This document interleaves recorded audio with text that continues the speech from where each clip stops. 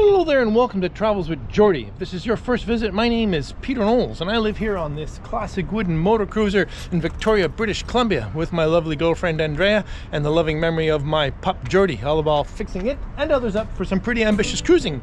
If that's the sort of thing you might find interesting, please consider sticking around and subscribing. I'd love to have you.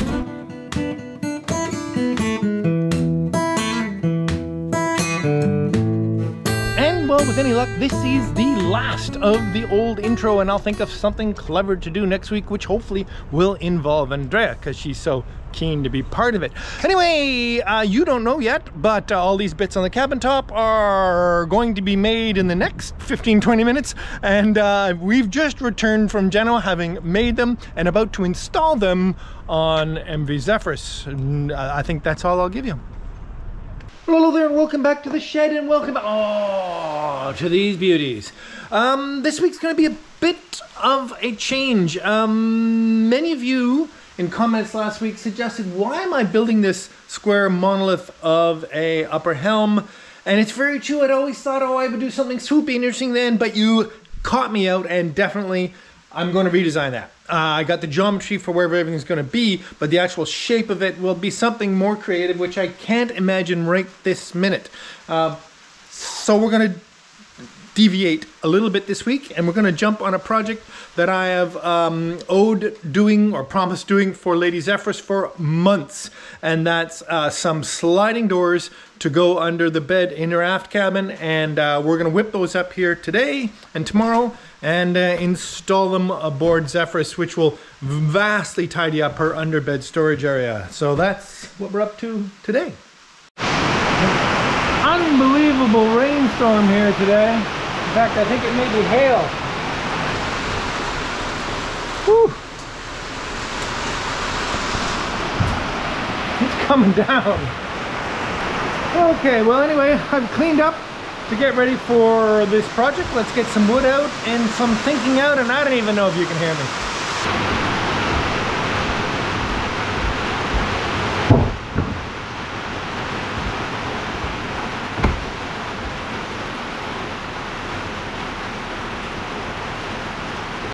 And a few minutes later, the sun is out. Love it. Okay, so I've figured out I'm going to be able to make the whole thing, or at least all the panels, out of this one big piece. Basically, we're looking at 3 panels. It's a 74 1/4 inch opening, so 3 panels of 25 will just slightly overlap. And these are rail and style panels, so they will have solid mahogany rail and style, and they'll be mahogany 1/4 inch plywood centers. So they'll be routed out for that. So I've just figured out the various sizes. Here I'm starting to think about the track at the bottom. We'll talk about that in a little bit. But basically, ironically, they'll be 25 by 25 exactly. So 6 pieces, 25. And I've decided I'm going to make the rail and style 2 1/4. And that's because of the amount of meat I need out of here that uses up most of the wood. And it's reasonably sizable for a rather large panel. So 2 1/4 out of the 25 gives me 20 1/2. So let's cut up some pieces.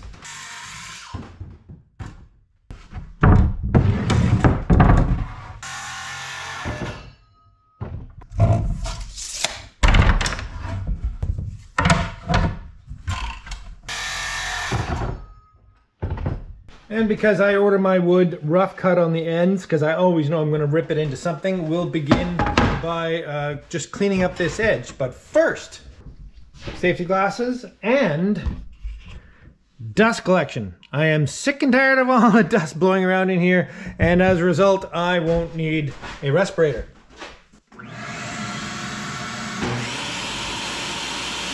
And now to rip to 2 1/4.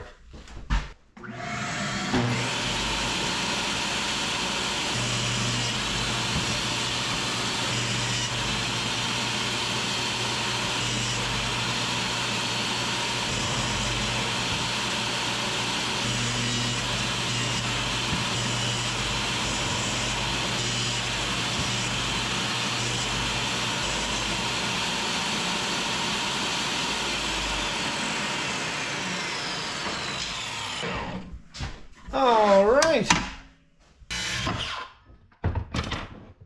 Okay, so I have 6 rails and 6 stiles, and now I need to do is route a groove in the edge, the exact thickness of the mahogany plywood I'm going to put in there. And well, I'm not going to route it, I'm going to rip it with multiple cuts with the table saw, and that's because it's nominally 1/4 inch plywood, but it's actually slightly smaller because it's metric and I don't have a router bit that size.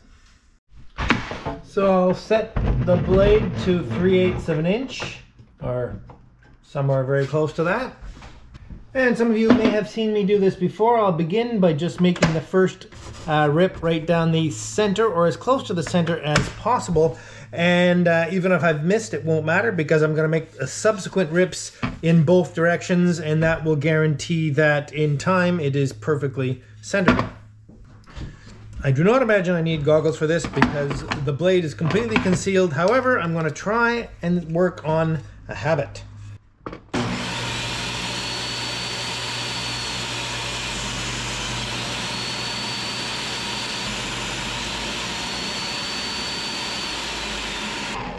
I don't know about this dust collection. It's blowing up into the air. It's as if I have the vacuum in reverse. Okay, so I've moved the blade over just so slightly, so 2 more passes and it will widen the gap, hopefully to right on the plywood. Let's go have a look-see. This is the back side of the plywood. Don't worry, it's nice mahogany on the other side. Beauty! All right, let's make the rest like that.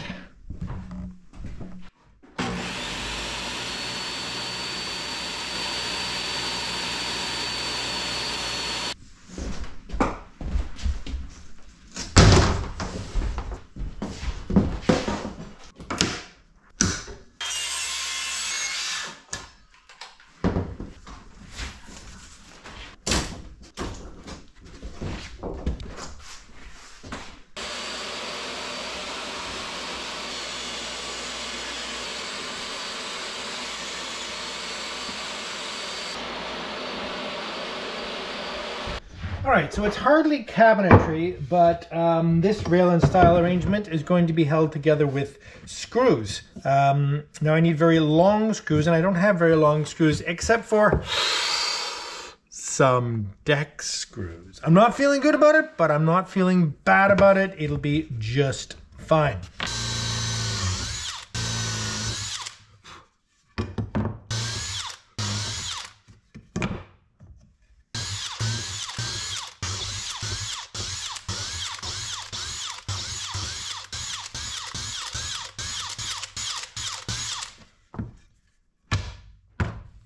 Okay, so I can work off the edge of the bench here. I'm just going to make myself a bit of a stop here, and that will mean I have something to work against.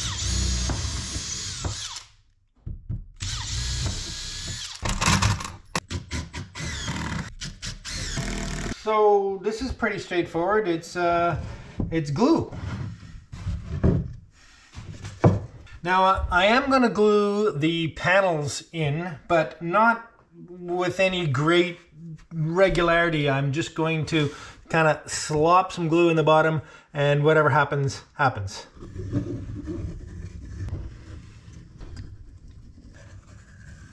I am, however, going to glue the rails to the stiles.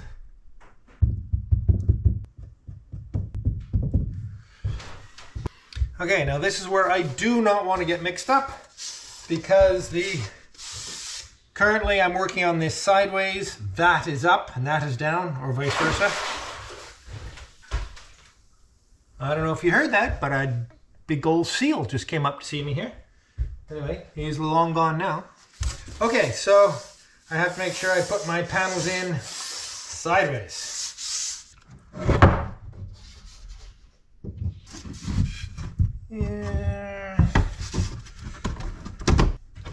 And here.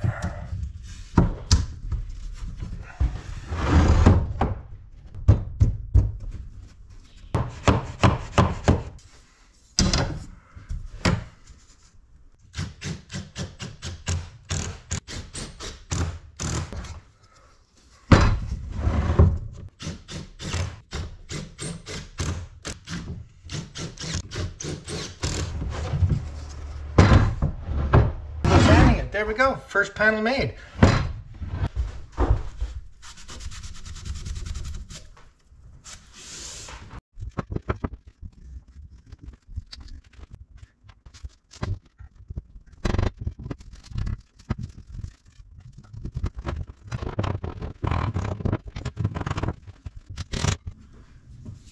Hello. Hello. Is it that time? Yeah. Excellent. Well, I'm just finishing the glue up, and Come in, Chris. 3 minutes. Okay. Perfect.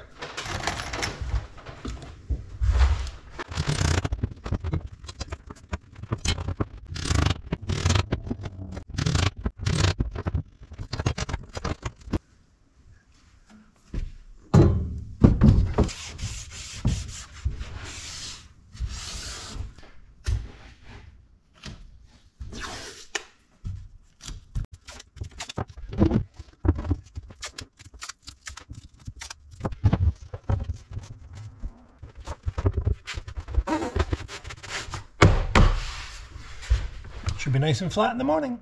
And good morning. Well, we'll see how these look. Ooh.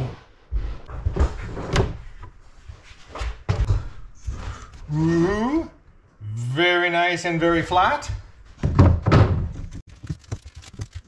Very nice and very flat. Uh-oh. And glued to the bench.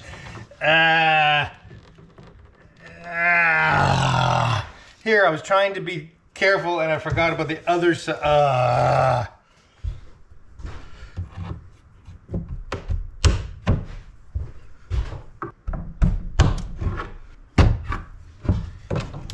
There we go. And very nice and very flat. And did I lose any meat here? No, that should sand up beautifully. Okay, so next is bungs, and as I've mentioned before, I don't put glue on interior bungs. Basically the varnish or finish of whatever I'm putting on here will normally deal with it.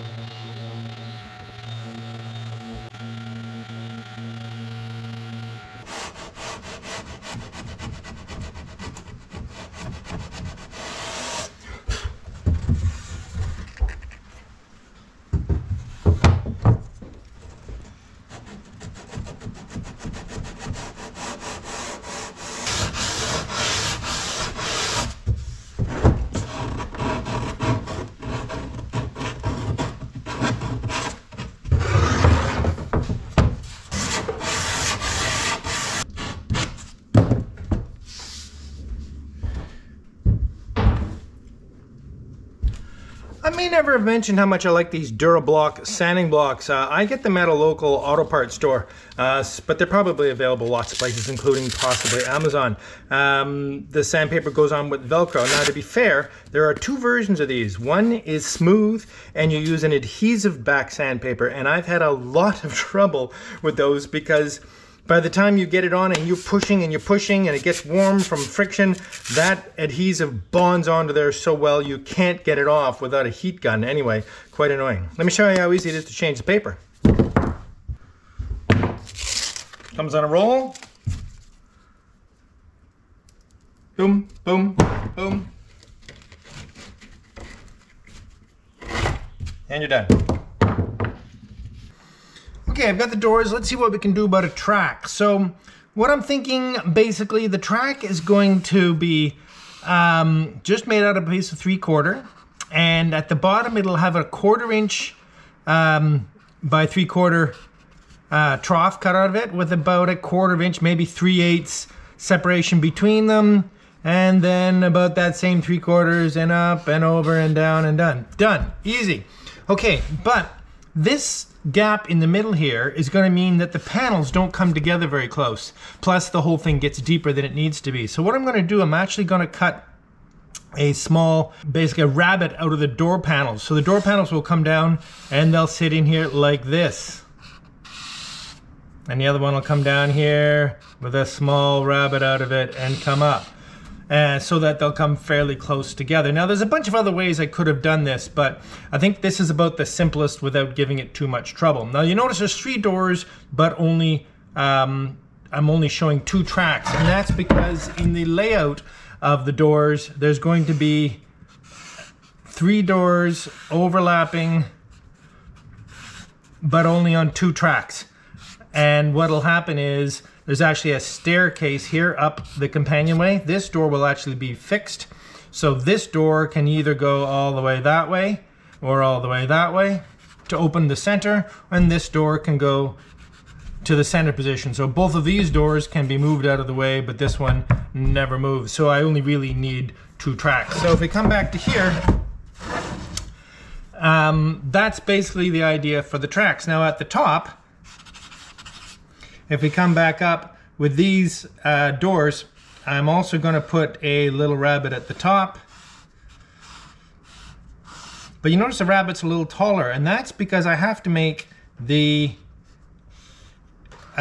grooves in the top track deeper, because the way this is going to work, I haven't actually drawn this right. I didn't draw that right, and the reason it's important that I draw it right is because that's how you get the tracks in, the doors in and out of the tracks. They have to be deeper at the top. However, the doors only come partway into the tracks so that you can lift them up, and they come out of the bottom tracks to remove them. You've seen lots of doors that work this way, sliding doors. You basically take the door, you lift it up, you pull the bottom out, and then the whole door can come out. Well, that's what we're doing here.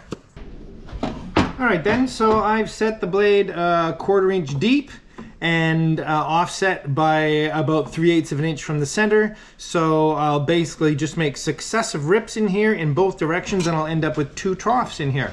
You will have to move out of the way, I'm afraid, because you're exactly at the outfield. Outfield? Outfeed! Outfeed, outfeed.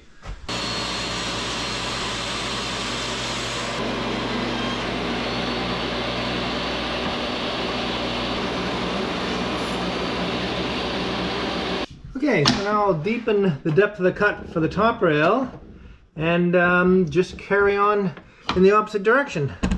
As this is the last cut on the outside, I'll just work my way to the inside.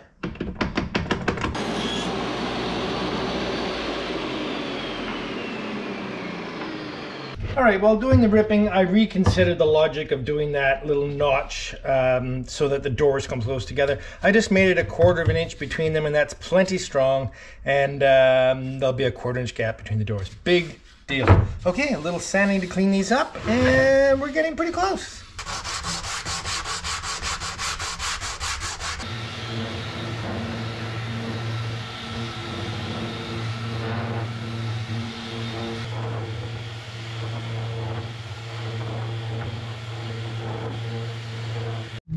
I have to make up one more board, which will be basically the edge board of the bed that will hold the mattress in place and cover the edge of the structure of the bed mount. So this just needs a nice bit of easing on it, which we can do.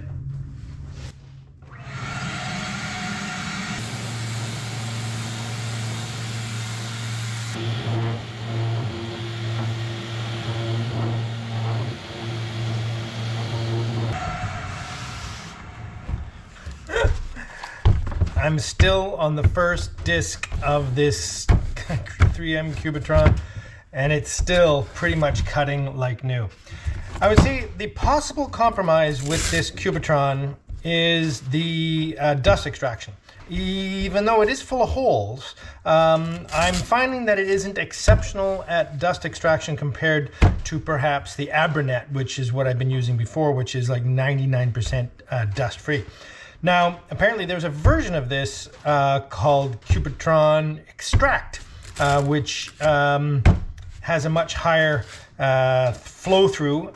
It must mean that basically there's just much larger holes, therefore you get less abrasive, but you get more extraction. Anyway, I'm going to give it a try. In fact, I put it on my wish list in case anyone would like to help me give it a try. However, this stuff is just fine in the meantime. Wow. And then finally I'll turn this into a couple of struts, basically at the third points to hold up the structure of the bed.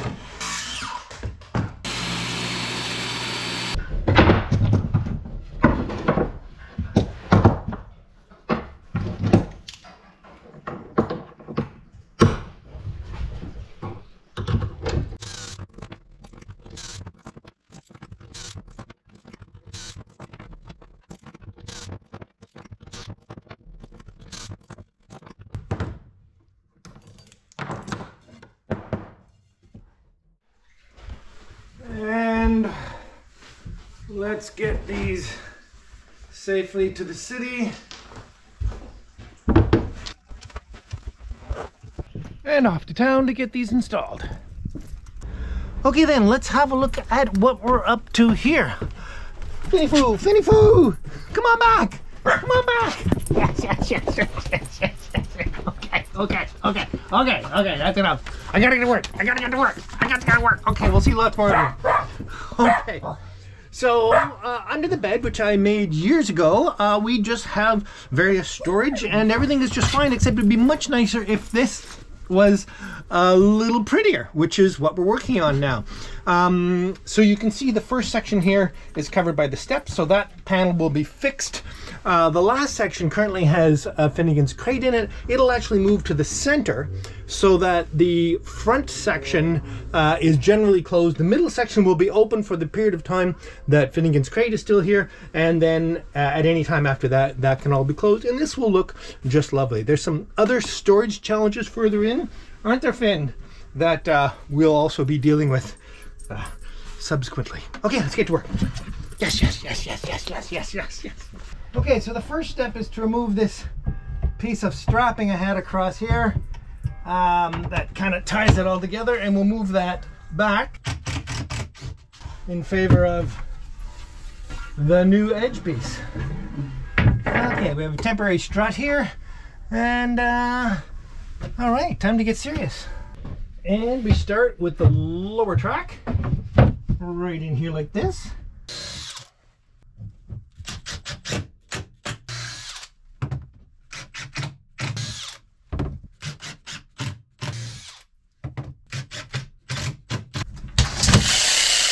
Oh, fabulous.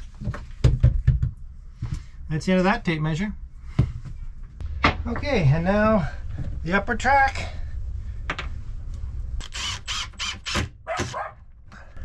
It's okay, Finny Foo.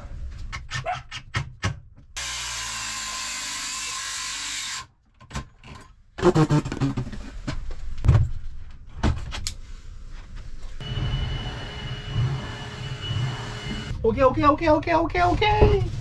Let's try this out. Front track, up and in and down. That one goes all the way back. Next one, rear track. This one goes there. Front track again. This one goes there. Got to figure out some kind of handle for these, but I am very pleased with that. Okay, a couple of little things to do. In other words, I have to put the little struts in here because I'm currently relying on a temporary strut. Oh, I like it. And then the trim piece across here, and then of course the oil.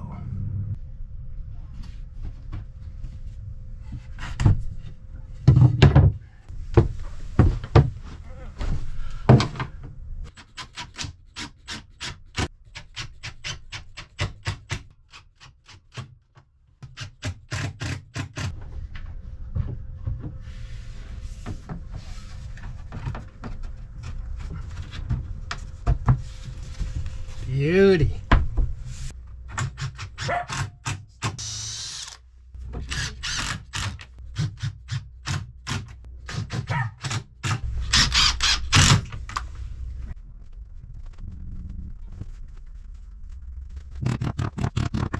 Oh dear.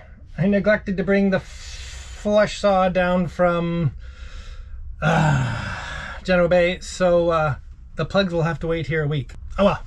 Let's put it back together, make sure everything fits as expected.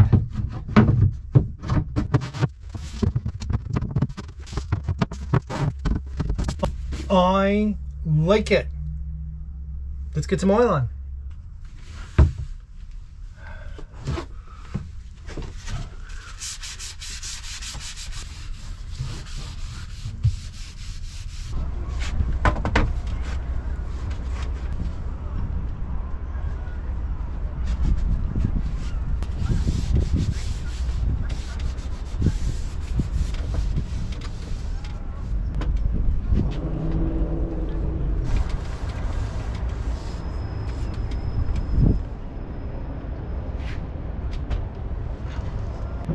Fabulous. Now, if you're new to the show, I use tung oil as the base finish for absolutely everything, inside and out, anywhere, because it just brings out the color of sapele mahogany so beautifully. Fabulous, fabulous, fabulous. Okay then, well, hey Finn, what do you think of it? What do you think of it, Finny? Wasn't counting on that. Okay, so, absolutely thrilled with the way this turned out. Can you see past our boy? Yes, indeed. Looks lovely. I'm not going to touch it right now to operate any of the panels because they're a bit oily. I've carefully made sure that this doesn't touch anything oily, and we have a little bit of work to do there afterwards. So what do you think, Finn? Did this work out pretty well? Did this work out pretty well? Yeah. Well, welcome back to the beer of the week. I'm awfully excited about this. Now, this is going to be interesting. As you may know, the three of us have all been dry for how long, roughly? A month-ish. A month and a bit, Yeah, like 5 weeks almost, right? Yeah. Right? And we're going to celebrate this beer of the week by all having the beer that we've been missing the most. And I'll start. Okay. Because it's Fat Tug. I've done this on the show before, years ago. This is brewed locally at Driftwood Brewery, and it is my go-to lovely beer. It's also a little strong. It's like a 9 or something. 7? Yeah. So, you know, for my first beer in 5 weeks, who knows what'll happen then. Lady Zephyrus, what are you gonna go back to? I'm a wheat beer lover, and this one in particular, which has orange peel and coriander, Hogarden. It's a go-to. It's a go-to for summer. Yeah. For spring. For yummy times. So I'm gonna need a bottle opener. Yes, and which we have right here. You're set.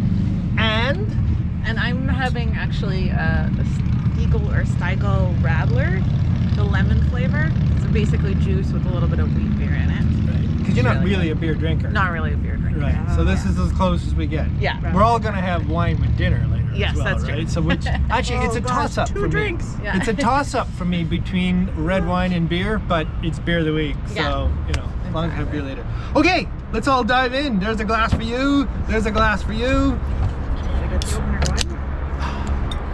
Hang on. What a perfect day for the first sort of. Oh, do you need a hand? Oh yeah. It works. It works really. Yeah. Just keep going. Just keep going. Just give her. Just give her. Just. There you go. I gotta go to the gym more. Oh, hang on, I'm behind. That's okay. It's all good. Finn's gonna drink my beer. Yeah, she's like, yeah. Oh, that smells good. Ooh, look at that color. All right. Yay. Okay. Well, cheers to Cheers. 5 weeks dry, and Here's to good. here's to getting back to real beer. Yes.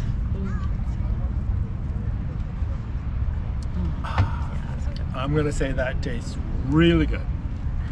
And Yeah, really, yeah. it's good. But you know what? What? It's not that different than Yeah. other beers. It's really not. It's like, yeah, there's another beer. I taste a lot in this.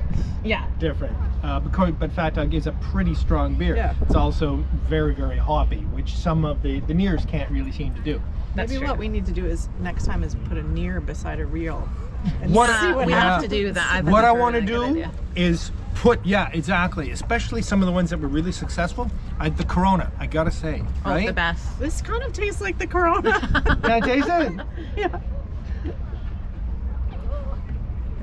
It's really not that different. That's beer? I know.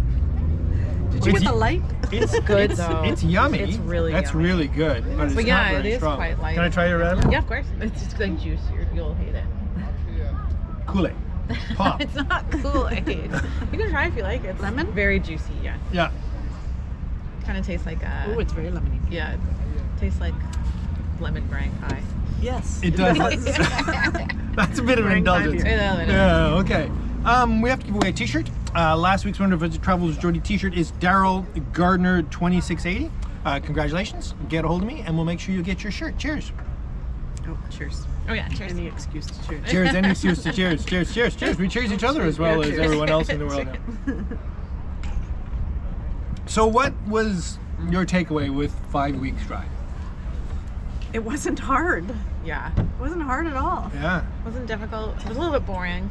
Yeah. I thought that was the ultimate. Certain social things would have Yeah. been nicer. I think going out to a restaurant or going out, there's certain like things that you want to pair together. Yeah. And wine is probably the thing that I missed a little bit there. It was Red like, oh, wine, why white go wine. out? You can't Yeah. really. Yeah, There are with our special food. reasonable near beers, but there's no reasonable near wines. No, Yeah. they They're do not horrible. exist. Yeah. Yeah. But there's some great mocktails out there. There are some great, Yeah, some good ones, no doubt about it. And what about that 21-day rush, that intellectual burst that we were all told we'd get, that I burst of energy and I would say I slept better. yeah? yeah. I slept way better. And I Funny- woke up better. Really? Yeah. If anything, I would say sleep was the best. But I mean, Yeah. it wasn't markedly better. But Right. yeah. I don't know if I noticed that, but so I certainly didn't notice any other sort of burst of energy What? or yeah. And I think during the day I had better concentration. maybe. Yeah. Oh, Okay. sounds Well, like then okay. that's credible. Definitely. That is a thing. Yeah. Well, you'll know if the inverse is true. Although I I think, won't be able to concentrate Yeah. after 10 more minutes. I'll be. but I have a feeling, at least for me, I'm probably going to drink about half what I drank before. Yeah. I think. Less for me. Yeah. Yeah. Really? Yeah. Yeah, I don't because there's so many good things out there that Yeah. don't have alcohol and just tasty and You don't miss it. yummy and Yeah. why? Why? Yeah. Yeah. Why would you exactly? Less calories, less. Way less. That's the thing you don't know about these near beers. Significantly less calories. Way less calories in them. Yeah, half or to a third. And if you can't drink beer, like you can't drink beer, but you can drink the nears, no Nears, problem. I can So drink. no whatever it problem. is, yeah. It's weird. Yeah. That is weird. Yeah, Yeah. it's really bizarre. In terms of maybe we don't. Maybe it's too much information to talk about why you can't drink beer. Yeah, we'll leave that to the I'll leave imagination. that. Anyway, so it was a great experience. It certainly saves a lot of money in bars. That's true. Yes. Yeah, Yeah. eating out is a lot cheaper. Eating in It is a is. lot cheaper. Overall, I'd say it was a super experience. I think also gain appreciation of sobriety and how hard it can be because Yeah. it can make you feel really left out if there's no The try social thing. Yeah. options. So, Yeah, Yeah. that's true. But it is getting way easier. way that way. exactly. Yeah. And that's Which is a really great. good thing. Every Which is place that we eat regularly, full of mocktails Yeah. and Super near simple beers and options. yeah, And even near beers on tap now. too. yeah, Yeah. yeah, and it's just going to explode. I think it's going to be more and more. Yeah, I heard the millennials talking about having mocktails and buying love all. it. Oh yeah, these we were non-alcoholic- somewhere exactly, and so yeah, exactly. It's like so everybody's doing it. Okay then, good experience all around. Then, fantastic. Let's have some drinks and then have some Cheers. dinner and some wine. Yeah. Cheers to all I'll that. just fall asleep. Yeah. How many times can I say cheers? Well, I can say it at least once more because the word of the week this week will be cheers.